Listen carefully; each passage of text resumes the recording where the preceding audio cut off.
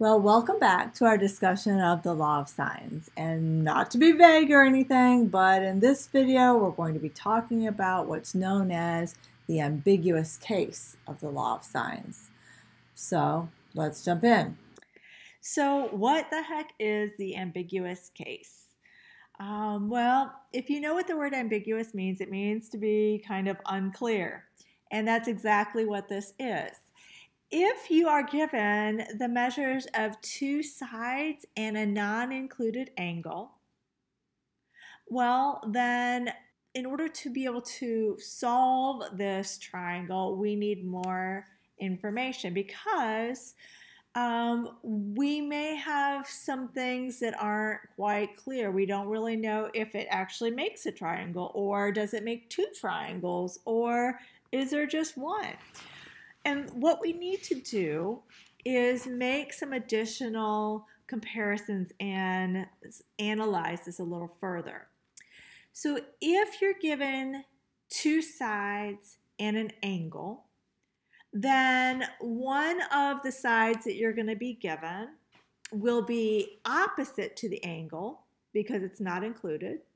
And then one of the sides that you're given will be adjacent to the given angle. So we're going to compare from the angle, the opposite side, to the given adjacent side. And we're also going to compare from that given angle, the opposite side, to the height of the triangle. Okay, now how do you find the height of the triangle? It's not given to you. But remember how we define the law of sines? Well, we can say that the sine of the given angle will equal the height of that triangle divided by that given adjacent side. Okay, well then I can solve for the height of the triangle by multiplying by the length of the given adjacent side and say, okay then, the given adjacent side times the sine of that given angle will give me the height. Now, often we just say, well, it's just b sine A. And that's true if we label the given angle, angle A, and that adjacent side, side B. But if they're labeled anything other than that, we need to be very careful. All right, so let's look at some situations, and you'll be able to see why this is called the ambiguous case, because there are so many possibilities. Okay, so let's start by looking at this one. Here is angle A, and pretend that you're given the measure of angle A, and we are given the length of side B. Okay, side B is adjacent to angle A.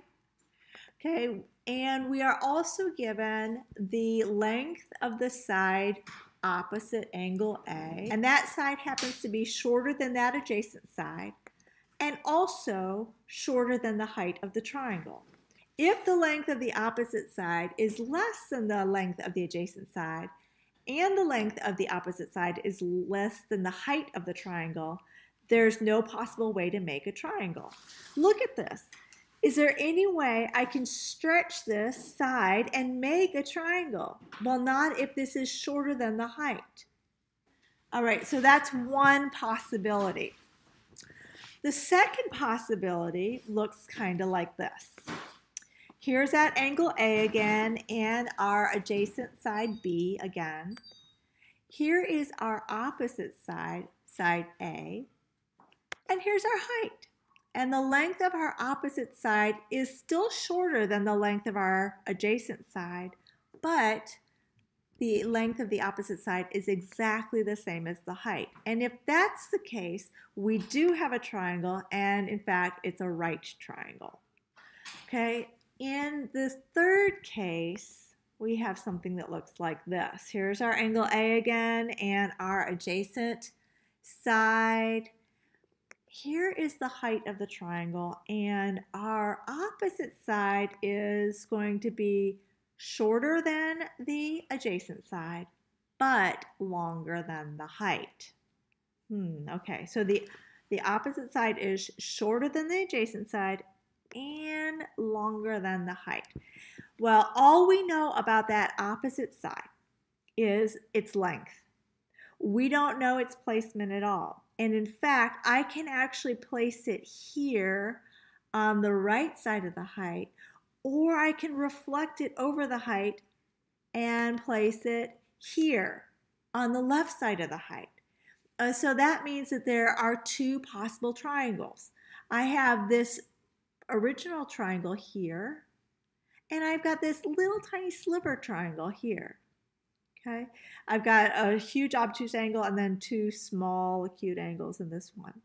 So in this case, there's two possibilities for triangles. And in our last example, we have our given angle, angle A. We've got our adjacent side, side B. We have our height.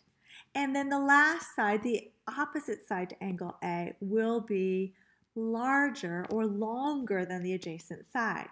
If that opposite side is greater than the adjacent side, it will obviously be greater than the height.